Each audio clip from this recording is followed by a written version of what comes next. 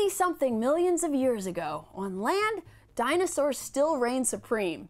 However, at sea, a titanic struggle for supremacy is unfolding between the vast and varying animal species.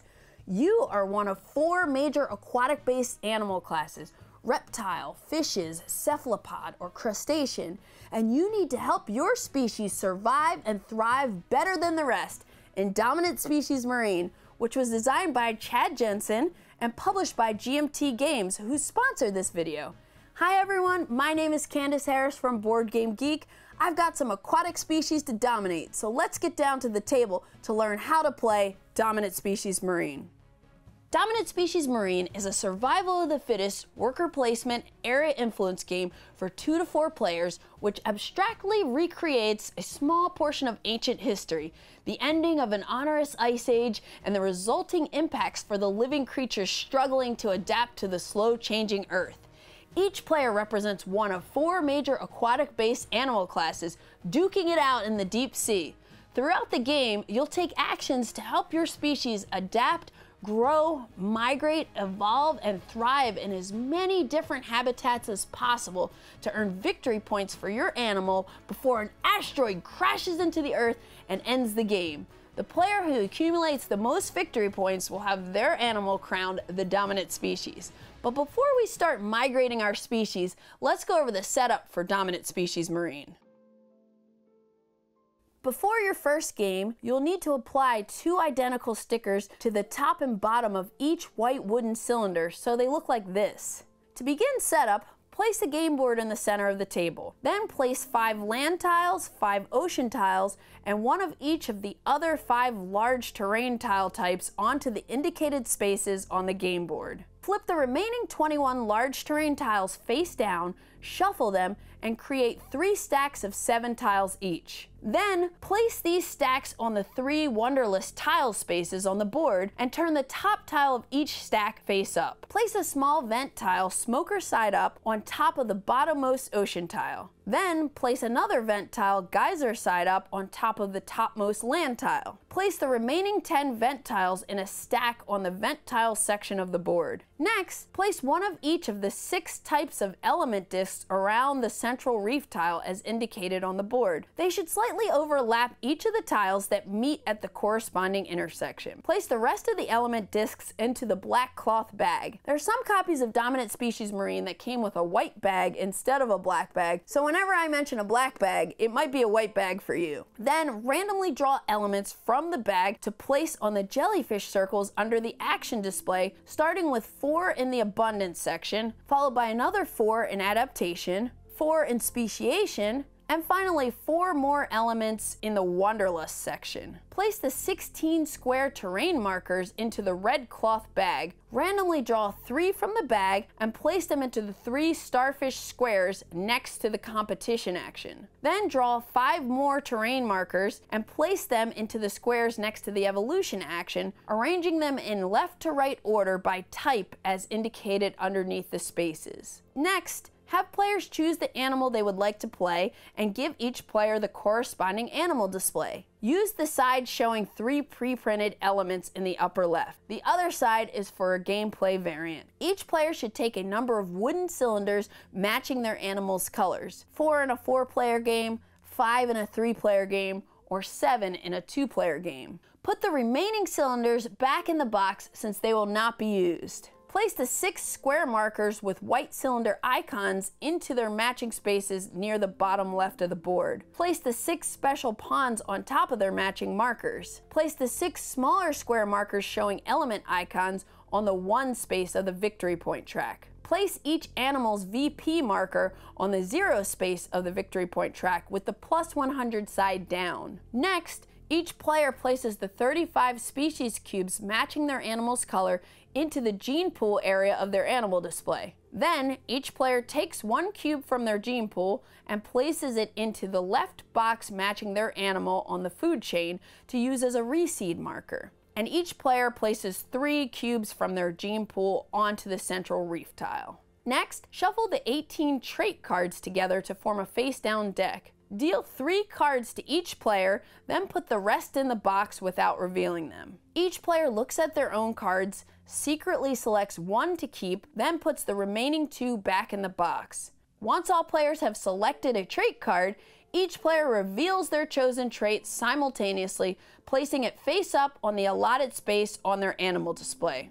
Remove the asteroid card from the deck of evolution cards and shuffle the remaining 34 evolution cards face down. Remove 10 of them and put them back in the box without revealing them. Then take 4 cards, shuffle the asteroid card with them, then place this stack of 5 cards face down next to the game board. Place the remaining 20 evolution cards face down on top to form a draw pile. Then draw the top 5 cards of the evolution draw deck and place them face up into the 5 slots of the evolution cards section of the board. Finally, place the survival card to the side of the board. Now you're ready to start dominating the deep sea.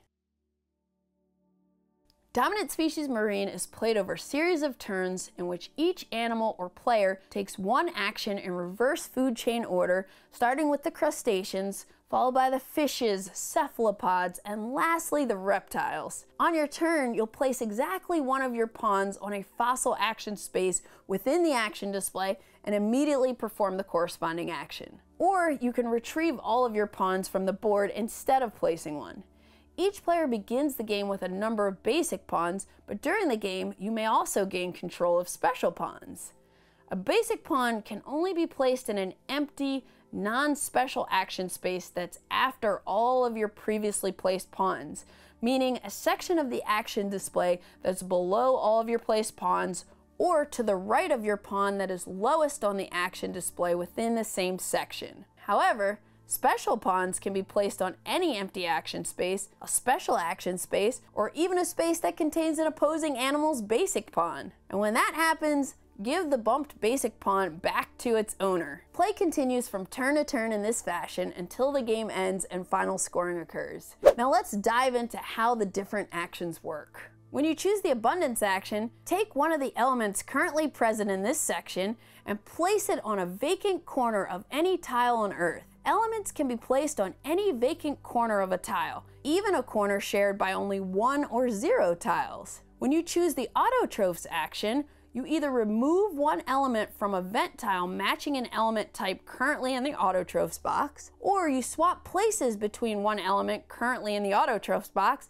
and any 1 element currently on a vent tile. In either case, the vent tile you choose must match the type pictured next to the associated action space, either a smoker vent or a geyser vent. The Autotrophs box is empty at the start of the game, so nothing happens with this action until the Autotrophs box is populated from a Reseed event, which I'll explain later. Similarly, the Depletion action has no effect until after the second Reseed event of the game. But if there are elements in the Depletion box, you can perform the Depletion action to remove 1 element from Earth that matches an element type in the Depletion box and place it back in the draw bag.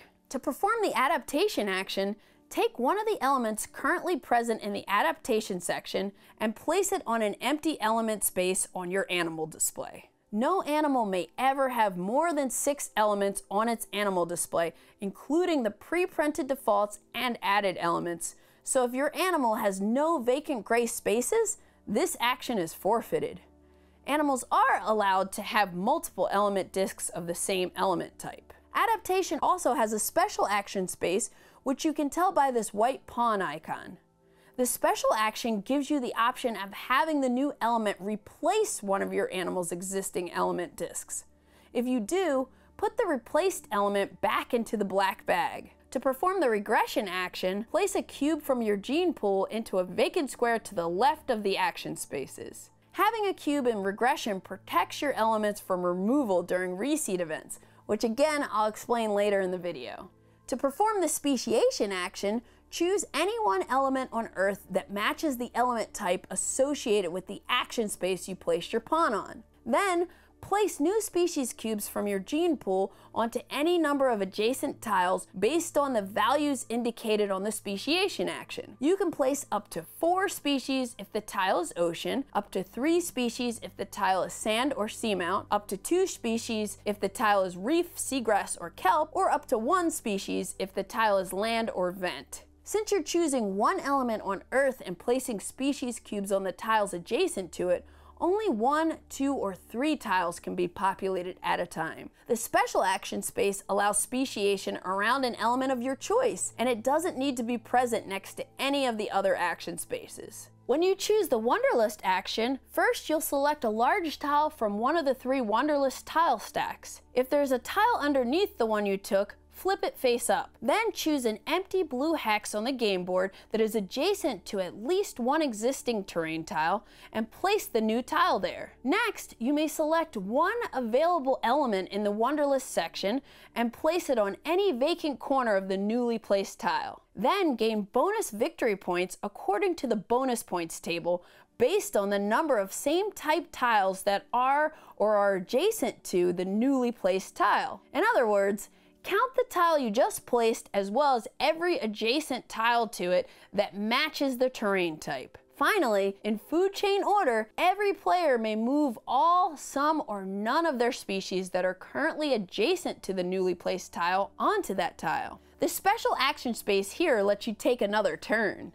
To perform the Tectonics action, choose a non-vent tile on the edge of the hex grid and temporarily set aside all species from the chosen tile. Then place a new vent tile from the stack on top of the chosen tile. Vent tiles have 2 sides, one depicting a land-based geyser and the other a sea-based black smoker. Place the new vent tile smoker side up if it's placed on the bottom half of the board, or geyser side up if it's placed on the top half. Then gain bonus victory points according to the bonus points table based on the number of vent tiles that are or are adjacent to the newly placed tile. Similar to the Wanderlust action, you simply count the tile that was just placed as well as every vent tile adjacent to it. From the species you set aside, place one belonging to each animal back on the tile, and the remainder of the removed species are displaced back to their owner's gene pools. Finally, place one species from your gene pool or one of your eliminated species on the newly placed vent tile. When performing the Tectonics action, if there are no vent tiles remaining, this entire action is forfeited. The special action space here allows you to choose any tile to place the new vent tile, meaning it doesn't need to be on the edge of the hex grid. The migration action is how you'll move your species around on the board. To perform a migration action, select a number of your species anywhere on Earth up to the amount shown on the action space where you placed your pawn, then move each chosen species onto an adjacent tile. Migrating species that begin the action on the same tile may move together onto the same tile or be split up onto separate tiles. If you place your pawn on this space, you can move up to 5 species, whereas if you place your pawn here, you can only move up to 2 species. The special action space here allows you to move any number of your species onto adjacent tiles. When you perform the competition action, choose any one tile on Earth that matches the terrain type associated with the space where you placed your pawn, and the tile you choose must contain at least one of your species. Then you eliminate up to 1, 2, or 3 opposing species on the chosen tile, depending on which space you placed your action pawn on. The eliminated species may belong to the same or different animals. When species are eliminated, they're placed back in the box out of play, and they are not returned back to their owner's gene pools. The special action space allows you to choose up to 2 tiles, one after the other, instead of just one for the competition action. And the tiles can be any terrain type, regardless of the terrain types associated with the other 3 spaces. Also, you can choose the same tile twice in a row, and in that case, you would eliminate up to 2 opposing species there. The evolution action is a 2-step process where you'll score a tile, then you'll possibly resolve an evolution card. First, choose exactly one tile on Earth that matches the terrain type associated with the space you placed your pawn on, and score it. The animal with the most species present gains the highest number of victory points as listed on the tile scoring table for the corresponding terrain type. And depending on the type of terrain, animals with the second, third, or fourth most species on the tile may also gain victory points as indicated on the tile scoring table. For example, if you're scoring a vent tile, only the animal with the most species scores 1 point, and no other animals would score points. Alternatively, if you're scoring a land tile, all 4 animals will score points if they're on the tile being scored. In any case, ties for scoring species on a tile are broken in descending food chain order. Reptiles first, then cephalopods, then fishes. For example, if you're scoring this coral reef tile, the cephalopods are tied with the crustaceans for most species. Since the cephalopods are higher on the food chain, they break the tie and would gain 6 points. Then the crustaceans would gain 3 points. And since there's not a third animal present, no further victory points would be awarded. But if there was a third animal present with less species, they would gain 2 points. After the tile has been scored, if you have at least one thriving species on that tile, meaning at least one element on the tile matches an element on your animal display, you must select and resolve one face-up card in the evolution card section of the board. When choosing an evolution card, you can only choose a card that occupies a numbered slot at or below the value associated with the space where you placed your pawn.